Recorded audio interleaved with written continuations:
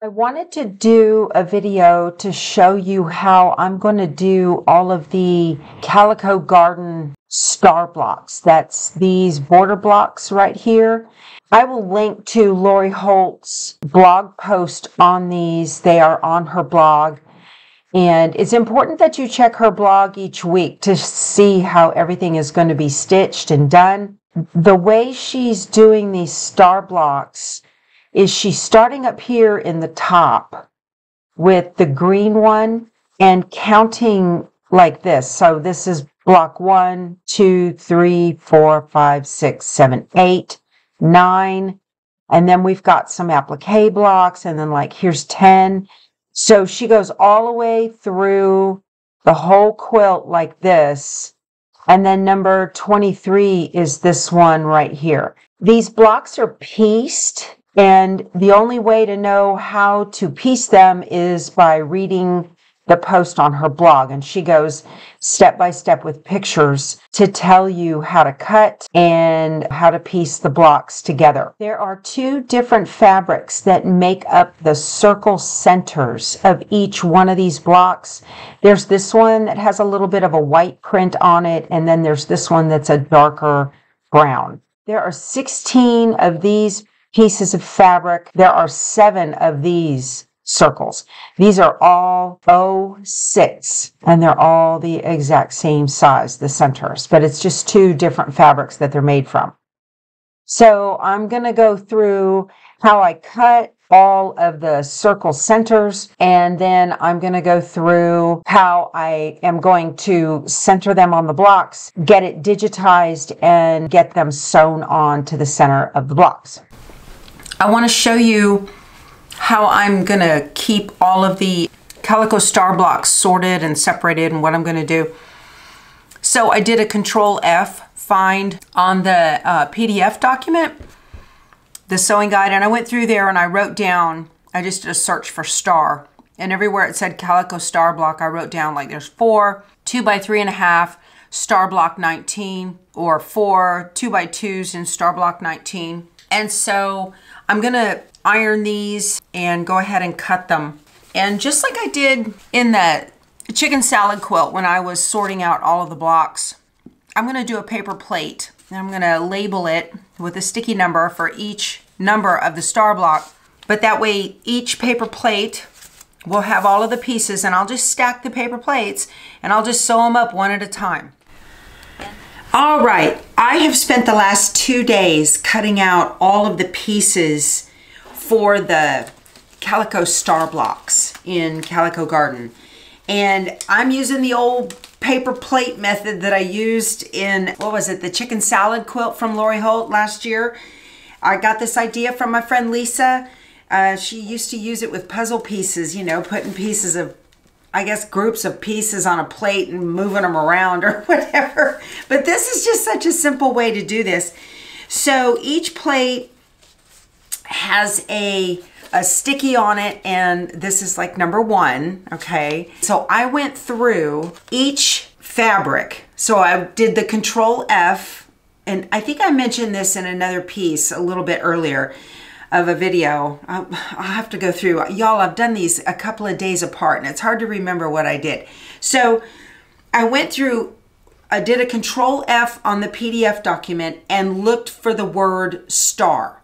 And everywhere it came up with Calico star block and it said what to cut for that, I went ahead and wrote that down on a little note. I went through that and I wrote down on a sticky, and then I pinned it to that fabric. Then I spent 2 days cutting out all of the fabrics, and whatever plate it went on, because I've got 23 plates for all 23 Calico star blocks. Now all of my plates have all the pieces cut. Every one of them. And so I've got all my 23 plates here. I went through this morning, plate number 8, since tomorrow is Valentine's Day. Happy Valentine's Day. I went ahead and did a little pink and red one, and it turned out super cute. These blocks finish at 8.5 square. So center is 4 1/4. I'm gonna take a pencil and a ruler, and I'm just gonna mark. Let me bring the camera down and show you. So I'm just gonna mark in 4¼ from the edge and make a mark with a pencil like this, and then 4¼ in from this edge and mark center. Okay, and then I've got a dime target sticker, and on the block it doesn't matter which way, you know, it is, because it's identical all the way around. But I am going to go ahead and put this on the marks so that it's exactly in the center like that. And now I'm going to hoop this on some no-show poly mesh and get it ready to go into the embroidery machine so that I can stitch down the circle that's going to go in the center of that. And the two fabrics are this one right here, and this is directional, so you may want to pay attention to how you put this fabric. This is the fat quarter of it. I've got the ½ yard that came with it in the kit. And then this one is the other darker brown. So I need 16 of these out of this fabric and 7. It's the letter 06 from the Simple Shapes for this quilt. I need to go into Brother Canvas now, and I need to make 23 circles for the 06 and get those cut out. And this is a perfect time to use my 24-inch mat. So work smarter, not harder, right? Now, if you don't have a 24-inch mat and you've only got the 12-inch mat, you're just going to have to do a couple of different runs of the mat through the machine to get all of your circles cut out. So let's get that done right now, okay? I am here at canvasworkspace.brother.com, and I've already logged in, and I'm just going to go to my projects, and I need to pull up the 06, and that's going to be on this one right here. See, I titled these with the number that the pieces were that I scanned in. So if you're brand new to this process, I'll put a link to a video right up here. You can take a look at that series of videos to see exactly what I'm doing. I'm going to click this button right here. It says edit this project, and I need number 6. So I took a black Crayola marker and I just traced around the outside of all of the simple shapes for this quilt. This does not increase the size of the simple shape at all. In fact, you're supposed to trace around the simple shape on the interfacing the way Lori Holt does her applique.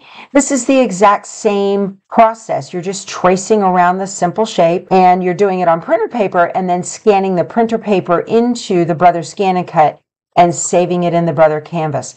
So I need number 6. I'm going to pull this one off the mat. The rest of these, I'm just going to highlight them all and hit delete on my keyboard. Okay, so I'm going to move this back onto the mat, and I'm going to come up here to the project tab. I'm going to click that, and it says area size. I'm going to go to the 12 by 24 because I've got a 24-inch mat. There we go. Look at that. I need 16 of these circles, and I want to start at the bottom for the cutting and work my way up. So I'm just going to bring this down here, and I'm just going to right click and duplicate and move it. Right click, duplicate, so I can get 3 across. I'm going to continue to do that until I get, I actually need a total of 23 of these, 16 of one fabric and 7 of another. Okay, so there's all 16. Y'all, this is definitely the best thing in the world, to just be able to trace one shape and repeat it and digitize it and make it work for you this way. This is fabulous. Okay, so I am all finished with this. I'm going to come up here to the top and rename this, and I'm going to call it capital O-6 and 16. So I know that there's 16 of those, and I'm going to hit download, and it's got the FCM file right there. So I don't need to download 16 of these as an FCM file. I only need one. So I'm not going to download this one to PC right now. I'm just going to do the ScanNCut transfer right now. Okay, that one's ready. Now I'm going to put some heat and bond light on the back of my fabric, and then I'm going to get my fabric on the mat.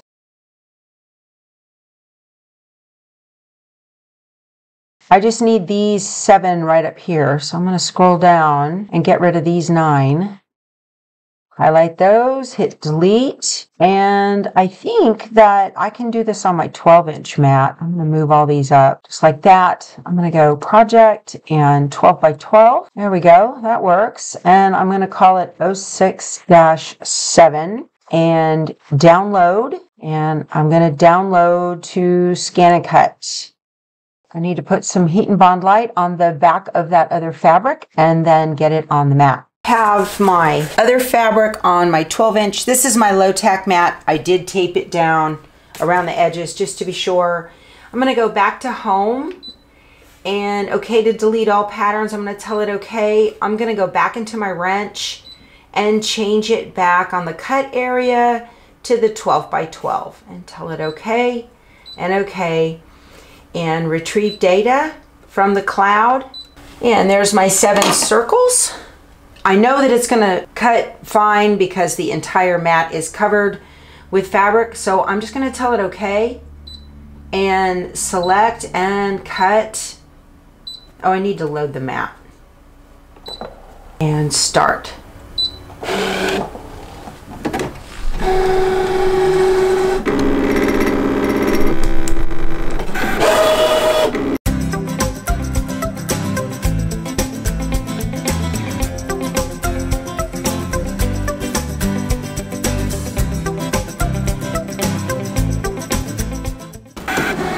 Awesome.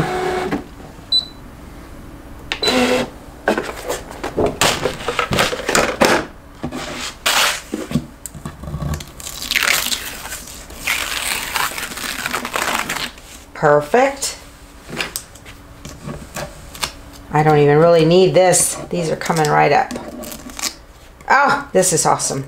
Okay, so all of my center circles now are cut, and we are ready to digitize that shape, and I'll show you how I'm going to stitch it on to that number 8 block. Since I'm only going to stitch one circle at a time on each block, I only need one of these circles. So I'm going to highlight all of these and hit delete, and then I just need the one. And that's it. I'm not messing with the size because I have already cut out all my pieces. I'm going to just change this title to 06, and I'm going to download, and you can see it says 0-6 FCM, and I'm going to download to PC. And there it is in my downloads file. I'm going to close this. And I'm going to open BES. Now that I'm in BES, I'm going to come up here to the B, and I'm going to import FCM. There's my 06 and open. This is very simple and straightforward. So I'm just going to go to Tools and convert to applique. I don't want it to be a satin stitch. I want a blanket stitch. So I'm going to change satin to blanket and click apply. Perfect. That looks great. That's it. And as you can see on here, I'm going to click on this. Now it's applique. We have the placement line, the tack down, and the blanket stitch. I don't need to tack it down because I'm going to tack it down using the iron to iron the piece on to the square. Now, I'd like to get rid of this, and I can hit delete on my keyboard, but that doesn't work. And if I right-click, there's no way for me to get rid of that stitch. So what I am going to do is actually open this in Embrilliance. In Embrilliance, I can delete the stitch. You don't have to do that. If you don't have Embrilliance, you can just skip over this stitch on your embroidery machine if you want. But I'm going to File, save as, and I'm going to skip over the working file. I don't really need that. This is such a simple design. I'm just going to save it as a Brother embroidery design, and I'm going to call it O-6 and save. I'm going to open this in Embrilliance, and I want to show you, if you have Embrilliance Stitch Artist 2, you can come up here to the Stitch Artist icon and click that. And over here, we've got a button that says Vector. I click it, and I'm going to, let's see, go to my downloads and O6, and it'll open that vector. And all you have to do is click it, and there is a blanket stitch right here, and just click that for applique. And that's it. It's all done. You only get the placement line and the final blanket stitch, and that's it. It doesn't give you the tack down. So I'm going to go to Utility and send to Solaris XP1. XP1 is the luminaire, and I'm going to call it O-6. It'll rename it in the machine when it goes over there. So I'm going to tell it OK. It's going to throw an error message just like that, but it did go over to that machine. So I'm just going to tell it OK. Now, all right, I have got my hoop for the multi-needle hooped with some no-show poly mesh, and I'm using my dime hoop mat that I absolutely love to find center on this.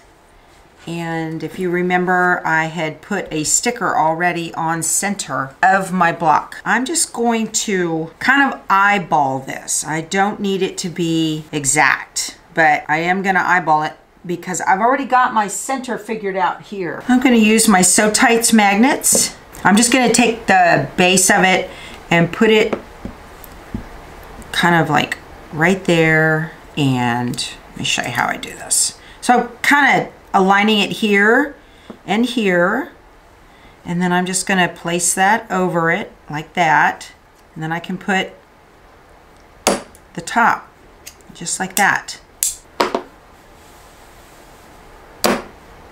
Okay, I'm going to put some KK2000 from Sulky. Just hold this down, kind of smooth it.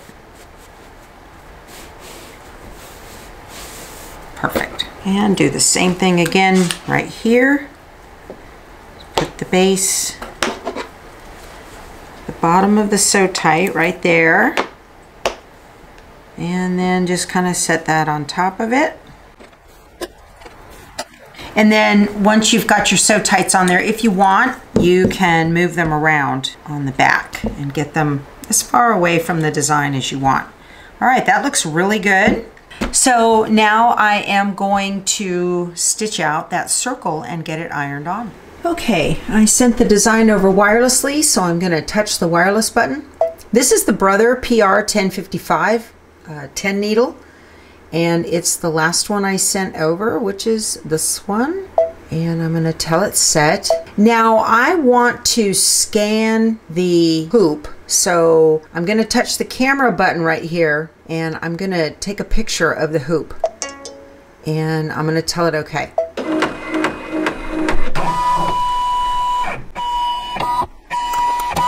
Very good. Now we can see that design on there. So I'm going to tell it edit end. And I need to assign a thread color. The thread I want is on spool number 3. So I'm going to tell it OK. Oh, I messed up. So that one is the placement line. That's spool number 3. And then that is the final blanket stitch. And that is spool number 3. But before it stitches that, I need to tell it to stop so I can iron on the circle. So I'm going to tell it, okay, man, I was messing up with that. In order to get up really close to see and make sure that that is exactly where you want it to be, there is a magnifying glass with a plus in it. You can touch that. Tell it okay. Now, you can see the crosshair on the screen. And you've got some rotation buttons that I'm not going to use right now, but these are some jog buttons where you can go to center and move it all around. Now this is how much space is covered on the move. So right now, 3 arrows, that's a whole lot. I want it to be a lot less. So I'm going to touch the 2 arrows, and now I'm going to move it over, and it kind of jumps a little bit after you move it. And one more time. That's really close, and now I need to bring it down just a little bit. Oh, that looks pretty close to perfect. I like that. I'm going to tell it okay. I love this machine, and we are ready to go. So I'm going to remove the target sticker from the block here, and I'm going to touch embroidery and lock and go.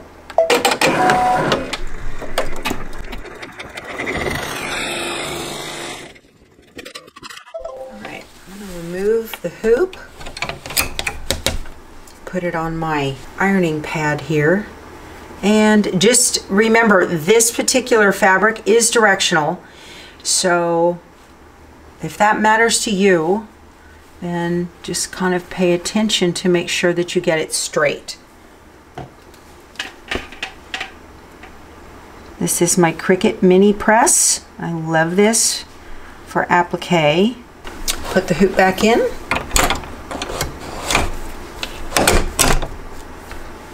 All right, and